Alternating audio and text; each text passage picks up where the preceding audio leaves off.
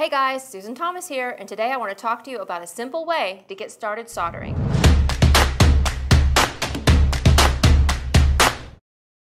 So after I've been making jewelry for a few years, I decided I wanted to advance my skills and get into soldering. So I took a class, I learned how to do it, and I was great at it. And I'm like, awesome, I know what I'm doing. Went back to my studio and I sat down, got my metal out, was gonna make some stack rings, and guess what?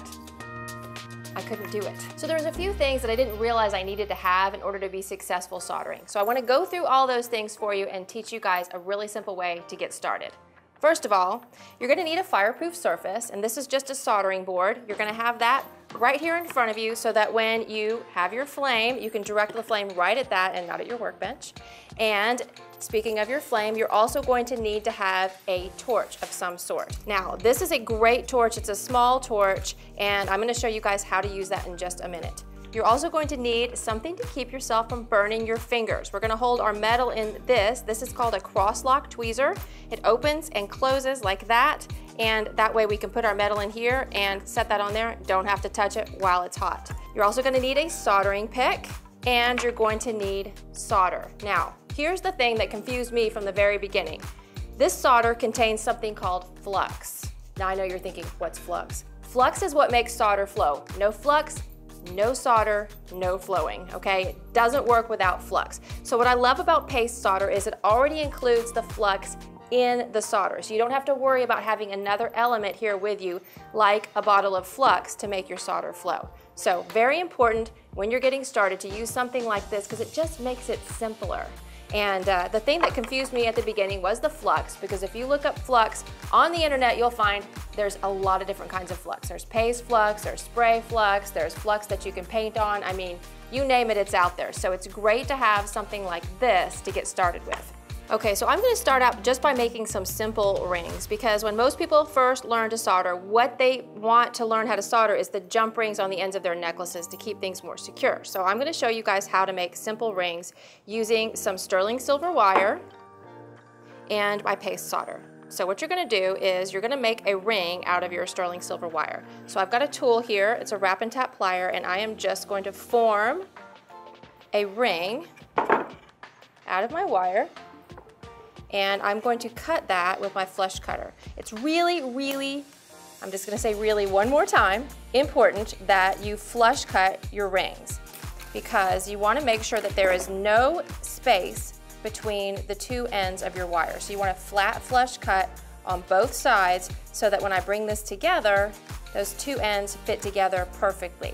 And if you're having a little trouble with that, one thing you can do is you can kind of overlap it like so and overlap it like so, and then just make sure that those two ends come together perfectly so there's no air. And the reason you need to do that is because solder will not fill a gap.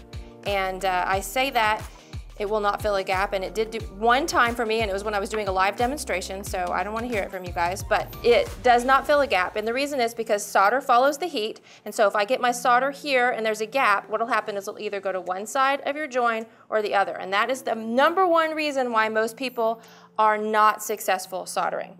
So I've got my ring made, I have my joint nice and flush, and I have it set up in my third hand, my cross-lock tweezer here, to make sure that it does not burn me. And then I'm going to take some of this paste solder, and I always squeeze a little bit out onto the corner of my soldering board, just like so, before I do anything else. And then I've got my pick ready, and I'm just going to move all my tools out of the way so that I don't get things hot while I work. Now, this is your torch. There's a few things you need to know about this torch in order to use it. Right here, this is your safety, so you need to pull that down, and when you pull that down, you can then press this button, which lights the torch. Now, if I let go of that button, it turns off. So what you need to do is you need to pull down the safety, press the button to turn it on, and then on the other side, right here, there's a little button that you pull back, and that is your continuous flame, so I can let go of that, and my torch will keep going. And then on this side, I have the little high-low button, which makes it lower or higher, just like that, up and down. So those are all the elements of the torch. Now, if you look at this flame right here, I want to point out to you this little spot right here. The very tip of that blue flame, that's the hottest part of your torch. If I put my solder pick right here, you can watch, it's going to start glowing See that? How fast that started glowing? Now I'm gonna cool it off. But now I'm gonna put it back here in this part of the flame, and I want you to see how long it takes to start glowing. Yeah, see, it's not glowing, and that's because it's relatively cold back here in this part of the flame. So when you're soldering, you always want to make sure that you concentrate right here on the tip of that flame. So cool off your solder pick. One of the things that people do is when they're soldering, they'll get their solder pick hot and they have a hard time picking up their solder because it melts off the end of the solder pick. So make sure you cool it off every time you do that. Now, I do not have to flux this ring if I don't want to, because the solder paste includes flux. Flux equals flow. As long as I have that, I will be able to solder. I am going to use some flux on my ring to keep it clean when I am heating it. So I'm just going to turn on my torch, and I am going to heat it up just a little bit and spray a little bit of flux on there and get it ready to go. And then I'm going to take a little tiny bit of my solder, and you do not need very much. See how much I have on there? That's probably still a little bit too much, but you don't need very much of the solder. And then concentrating the flame right at that tip on my joint, I'm going to heat up my piece, and I am then going to put just a little bit of solder right where I want it, and then reheat just until I see it flow. And you can tell it flowed when it gets really, really silvery and shiny. And then I'm just going to take that ring off there, and I'm going to drop it into my pickle. I did not mean to actually stick the end of that tool in there. You should always just use a copper tong in your pickle. All right, so let me do that again so you guys can really get up close and personal with that. So first thing you're going to do is you're going to make a ring, like so. Second thing you're going to do is you're going to flush cut it. So with a flush cutter, make sure that you turn the flush cutter so that both sides are flat and smooth.